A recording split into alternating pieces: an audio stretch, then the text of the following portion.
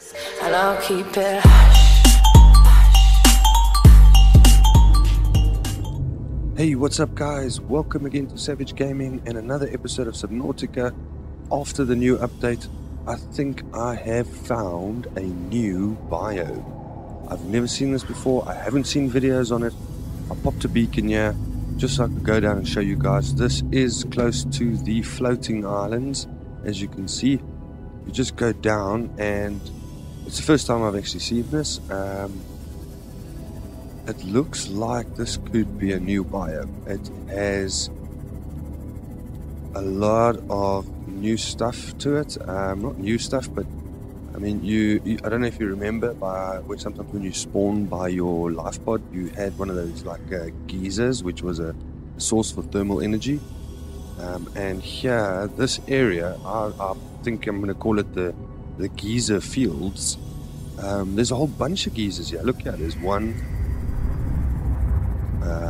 There's a whole bunch here. Let's see now. There's another one, I think.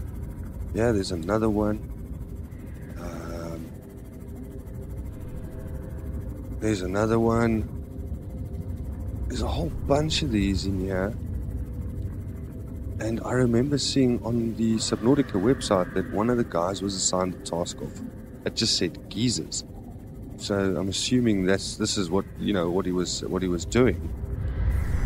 He was busy making sure that these all work and so on. So if you are one for thermal power and really need want to build a big base and get a lot of thermal power out of it, I would say this is the place to go. Yeah, and that's I don't know if it's a new biome. There's another one.